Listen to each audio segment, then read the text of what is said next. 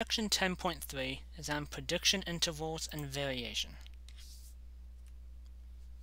So a prediction interval is a range of values used to estimate a variable, while a confidence interval is a range of values used to estimate a population parameter. And the prediction interval, the requirement that we need for this is for each fixed x, the corresponding sample values of y are normally distributed about the regression line, and those normal distributions have the same variance. Given a fixed and known value x sub 0, the prediction interval for the individual y value is y hat minus e is less than y, which is less than y hat plus e, with e being this lovely looking formula. The t-score sub alpha divided by 2 times the standard error times the square root of 1 plus 1 over n plus n times x sub 0 minus x bar squared divided by n times the sum of x squared minus the sum of x squared. And SE, the standard error, is the square root of the sum of all the residuals, so the sum of y minus y hat squared divided by n minus 2. And t sub alpha divided by 2 is n minus 2 degrees of freedom. So for example, for the 147 pairs of pulse rates and white blood cell counts for females in dataset 1 by dataset, we found that there is sufficient evidence to support the claim of a linear correlation between these two variables, and the regression equation was y hat is equal to 4.06 plus 0.0345x. For a female with a pulse rate of 80, the best predicted blood cell count is 6.8. For a female with a pulse rate of 80, we want to construct a 95% prediction interval for the white blood cell count. Now mind you, we could certainly use that formula if we wanted to. In SAS, when we have the data set, we could use proc reg data is equal to the data set. This was temp underscore temp 0 point underscore 01 underscore body underscore data. We would use model, this is weight for white blood cell count, is equal to pulse for the pulse rate, slash CLI for that confidence interval, for the prediction interval, excuse me, and then run.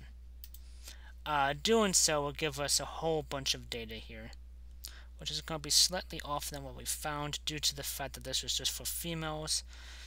This has all of them inside of it, but we could see that we obtained the prediction interval of about 3 to about 10-ish for the confidence interval for the prediction. So, which is based upon this first observation up here, since that was very close to what we actually found.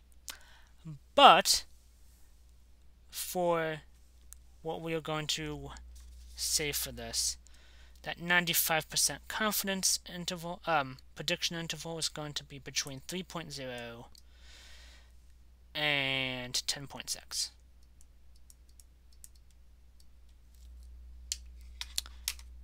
The actual interpretation of that, let me just type that in on here, is going to be if we select a random female with a pulse rate of 80, we have 95% confidence that the limits of 3.0 and 10.6 contain the white blood cell count.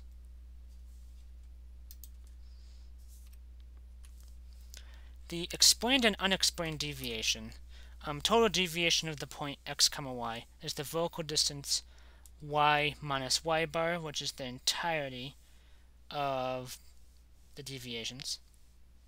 The explained deviation is specifically the value of y hat minus y bar. So the explained deviations between the point and the mean. The unexplained deviation is the vertical distance y minus y hat. So the actual point minus the predicted. And total deviation is just the explained deviation plus the unexplained deviation, which we could see y minus y hat, y minus y bar is equal to y hat minus y bar plus y minus y hat. That cancels out to make y minus y bar. When we sum the squares of deviations using all points x, y, we calculate amounts of variation. The total variation is the sum of the squares of the total deviation values. Explained variation is the sum of the squares of the explained deviation values. And the unexplained variation is the sum of the squares of the unexplained deviation values. So total variation is equal to the explained variation plus the unexplained variation, which is the sum of y minus y bar squared, is equal to the sum of y hat minus y bar squared plus the sum of y minus y bar squared. The coefficient of determination is the proportion of the variation in y as explained by the regression line by the linear relationship. We can calculate that as r squared is equal to explained variation divided by total variation. A simple way of calculating it is once we find the correlation coefficient, just square it for the coefficient determination. Or SAS does indeed calculate it for us when we do the linear regression. It's located in this cell, for example.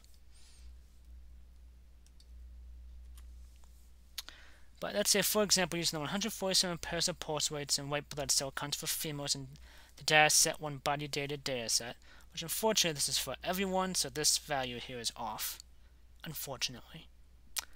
But we find that the linear correlation coefficient is r is equal to 0.221. Alright? And we want to find the coefficient of determination and the percentage of the total variation in which white blood cell count y can be explained by the linear correlation between pulse rate and the white blood cell count. So r squared is simply just squaring 0.221. Tossing that into a calculator and of course rounding gives us an answer of 0.049. And let me just type what that means.